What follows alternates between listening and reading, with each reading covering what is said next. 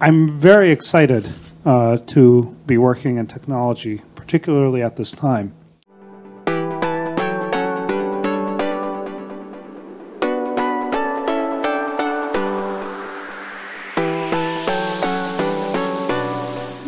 Sergey Brin is a world-famous entrepreneur, IT expert, and Russian-born American tycoon. His project with Larry Page has been a real breakthrough in the field of internet services, digital and cloud technology, and now almost everyone on the planet knows the name Google. Today, you will learn about the life of the creator of this popular search engine. Ready?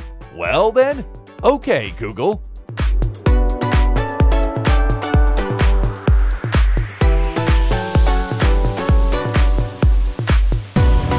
Sergey Brin, how the co-founder of Google lives and where he spends his billions. Sergey Brin was born in Moscow on August 21, 1973, into an educated family of hereditary scientists. Both parents graduated from the Department of Mechanics and Mathematics at Moscow State University. His paternal grandmother, Maya, studied philology, and his grandfather, Israel, was an assistant professor in one of the departments of the Moscow Power Engineering Institute. His father, Michael Brin, was a researcher at the Gosplan Institute of Economics in the Soviet Union, and after he moved to the United States, he became a professor at the University of Maryland and successfully taught there until his retirement. His mother, Eugenia, is a prominent meteorologist and climatologist at NASA and is also active as the head of a charitable organization that helps Jewish immigrants. In fact, it was the Jewish roots that made it necessary for the Brin family to leave for the US. The Soviet Union had an unofficial anti-Semitism that manifested itself in a ban on accepting Jewish students in certain fields and restrictions on other fields of study. Michael was denied the publication of his scientific works and postgraduate studies and was prohibited from speaking at conferences. As a result, in 1979, an extremely difficult decision was made to move the entire family to America. The only one who decided to stay in the USSR was his grandfather, Israel. He was very much appreciated at the Institute, and in his words, he never experienced any personal harassment. After moving, the family settled in Maryland, where they rented a house and Sergey was sent to a decent private school. The parents quickly found jobs in prestigious scientific organizations, and the grandmother obtained a driver's license to drive her grandson to classes. This is not to say that everything was easy for the boy, and it took him a few months to adapt and immerse himself in the new language environment. It was worth it, however, because he soon became one of the best students in his class. Incidentally, Sergey has never forgotten Russian, and he prefers to communicate in it with his parents. Already at the age of 17, he returned with his father to his hometown of Moscow, which made the most negative impression on the young mathematician.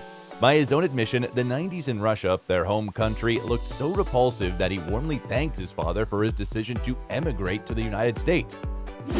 At the age of 9, Sergey received a luxurious gift from his father, a personal computer. It was a true miracle, because even in technologically advanced America, few people could afford such a thing. The speed with which the child learned the basics of programming impressed not only his parents but also teachers, and therefore he had to be transferred to the high school in Greenbelt. There, he mastered the college curriculum in record time, and afterwards enrolled at the University of Maryland in the Department of Mathematics and Computer Science. Not only was he an able student, but a man of distinct signs of genius, so he earned his degree early, and with it, a grant to continue his studies. The choice fell on the prestigious Stanford University, where he enrolled in 1993. There he met the man with whom he was to make a real technological revolution.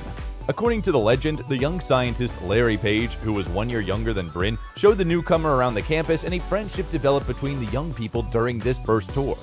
According to another more interesting version, the friendship grew out of mutual antipathy and rivalry in academic matters. Be that as it may, the fateful friendship emerged and led this talented couple to write a scientific paper, The Anatomy of a Large-Scale Hypertextual Web Search Engine. The idea of creating a search engine that would greatly simplify the lives of internet users had been haunting Brin for a long time. It is noteworthy that the genius's grandfather visited him in the US only once, in 1993, and presented his grandson with a t-shirt with Google printed on it, representing the number 1 followed by 100 zeros. The friends dropped all current projects and concentrated their energies on creating their first search engine. The result was the Backrub system, which not only searched for documents by query, but also sorted them by user relevance. They approached the Stanford administration with a ready-made solution, but despite the fact that the search engine's efficiency had been successfully proven, the university refused to fund the project. The wording of the rejection contains not only complaints about the system's enormous desire for internet traffic, but also concerns that the search results contain documents intended strictly for proprietary use. This failure only served to encourage them, and they made a call to their inner circle.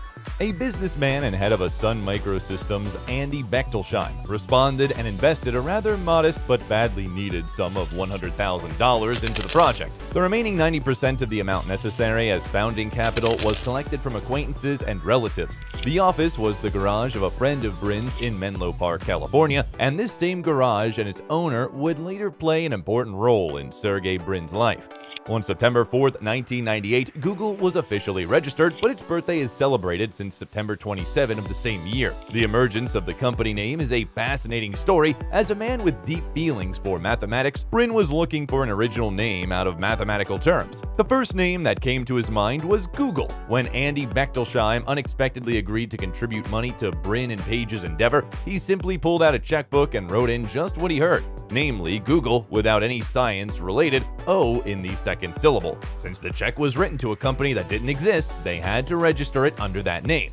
There is a simpler version, according to which the name Google was already occupied and could not be used as the name for the new company. The friends decided to devote themselves fully to the joint business, and after taking a leave of absence from the university, they started to work. The result was quick, and just 2 years later, the leading media outlets began talking about the company, and the fact that Google managed to hold out during the dot-com crash in the 2000s added even more credibility in the eyes of the public.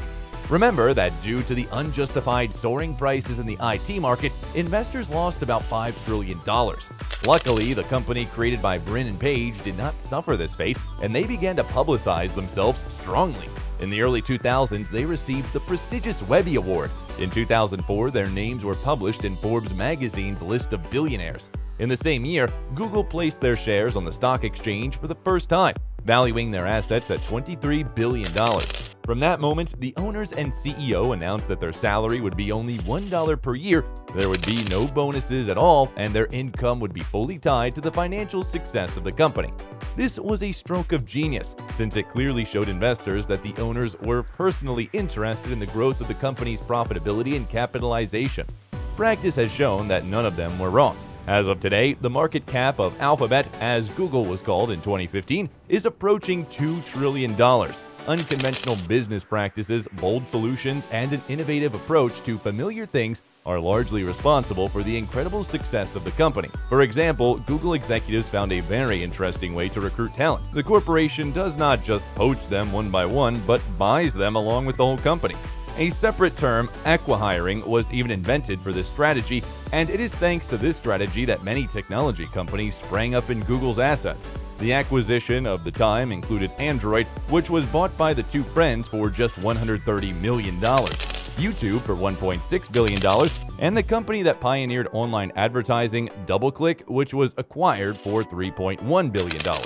Now it's time to go back to the Menlo Park garage that Brin had been amicably provided by his acquaintance, Susan Wojcicki, whose friend Brin had been dating for some time.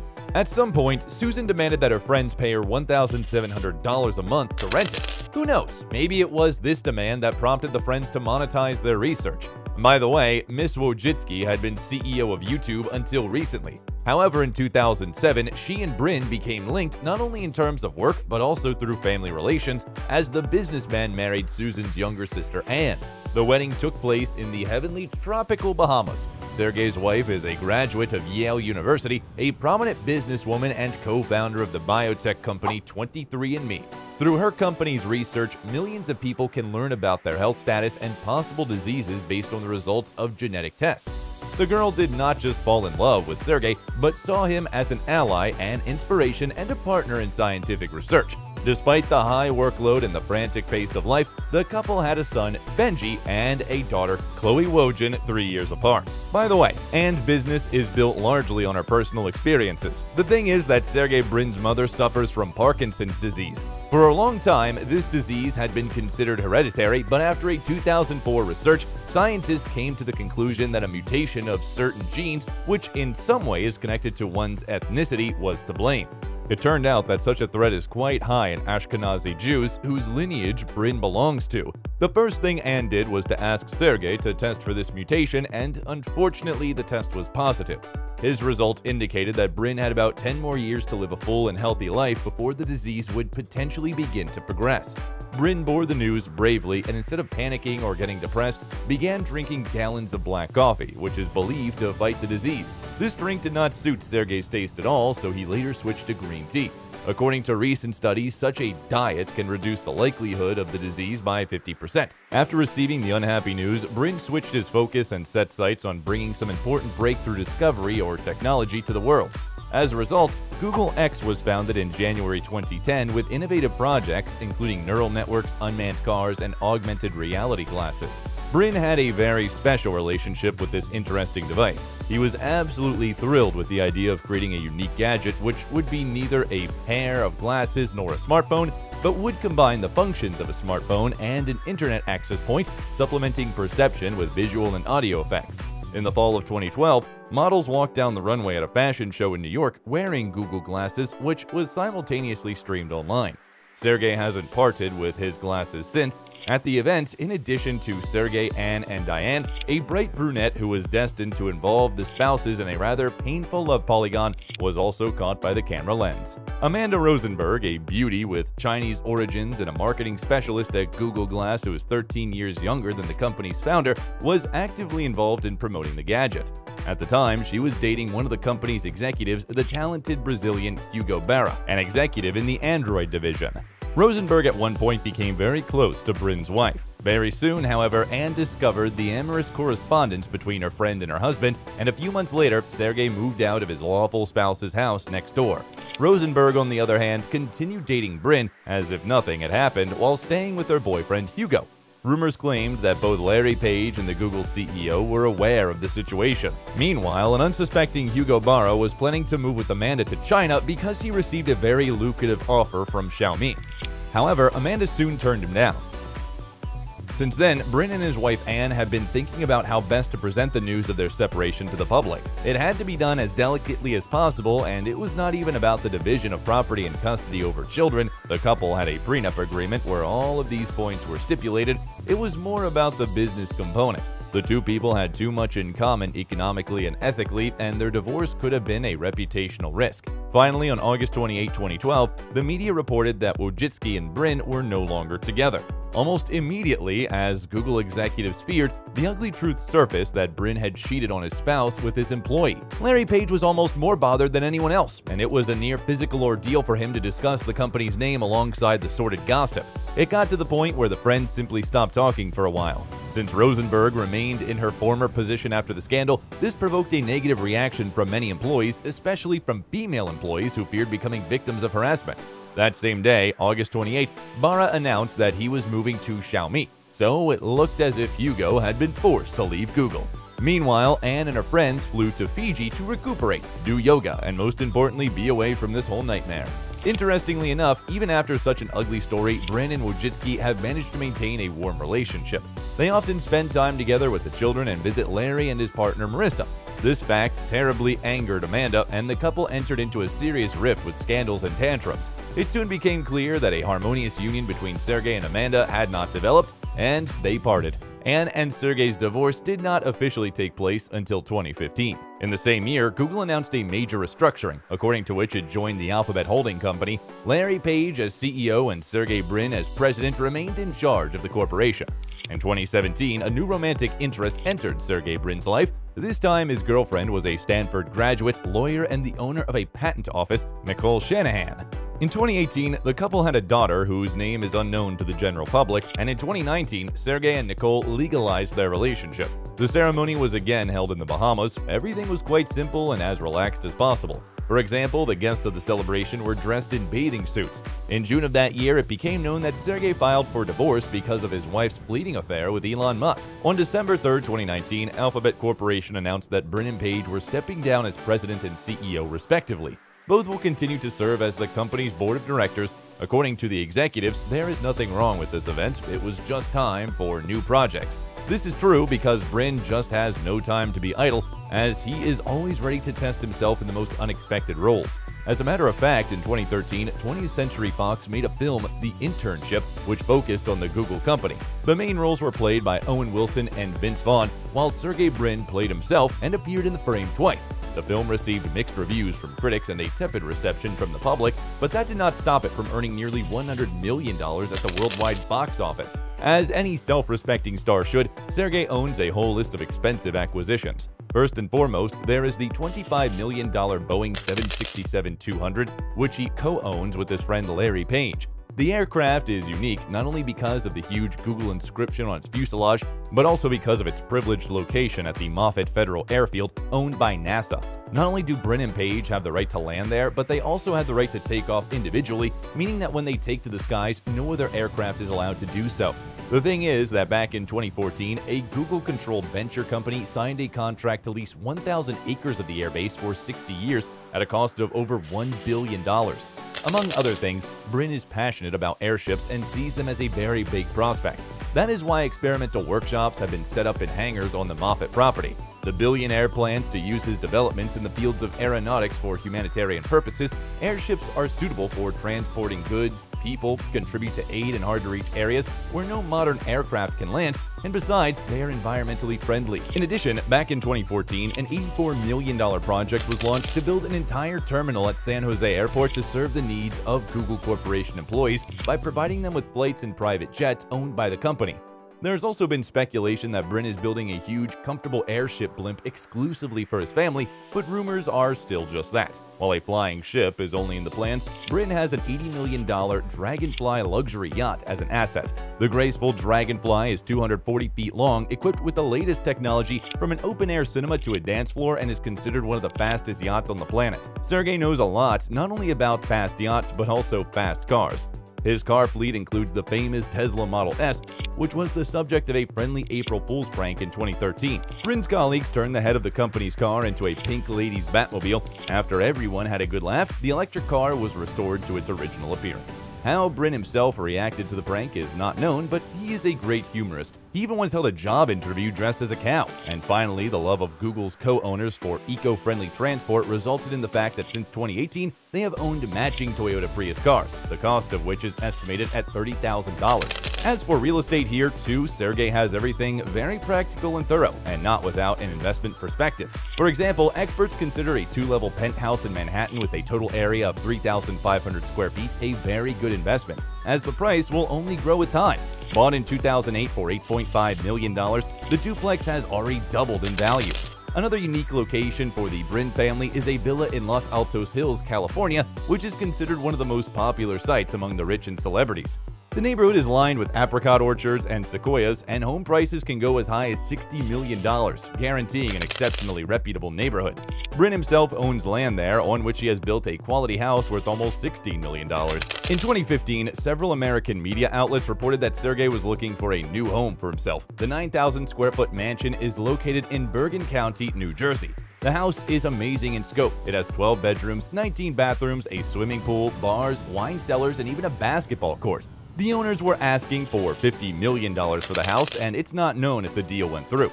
Considering how much Sergey Brin earns, he could buy absolutely any house. His personal fortune is now estimated by Forbes magazine at $76 billion. Brin keeps a significant part of his assets in his investment portfolio, and it is very diverse and full of bold ideas. There's the development of space tourism, in which he invested $4.5 million, and genetics, in which his former wife is engaged. Brin is also concerned about the meat industry, which in his opinion is substantially damaging to the environment. That is why he financially supports the development of test tube meat. In addition, Sergey has understandably invested over $100 million in research on Parkinson's disease, which he is predisposed to. Google has been actively engaged in charity since 2004. Specifically, from the moment of recapitalization, 1% of annual income goes to various foundations. Since then, the company has donated over $500 million for good causes. Brin personally allocated half of $1 million to support the Wikipedia project because he stands up for the freedom to obtain unbiased information on the internet. All of this is very reminiscent of the famous theory about business karma, according to which success comes only to those who help others with an open heart. Indeed, Google's unheard of success has been the simplicity of the business products the company develops and presents, keeping people in mind. According to Sergey Brin's logic, technology should not complicate life, allowing the consumers to choose their perfect opinion from the chaotic variety of products on the market. That is why work on these projects never stops, and the best minds of our time are working to make our lives a little bit better right now. Sergey Brin is a techno-billionaire, a genius, a philanthropist, and simply an incredible man who can be safely called the ambassador of the future. His style is jeans, sneakers, and the absence of convention and pathos, as well as a healthy lifestyle and a great passion for it. It is people like him who can see the high-tech, bright, and peaceful future of the planet. What else do you think he could invent? If you liked the video, leave a like and subscribe to the channel so you don't miss anything interesting.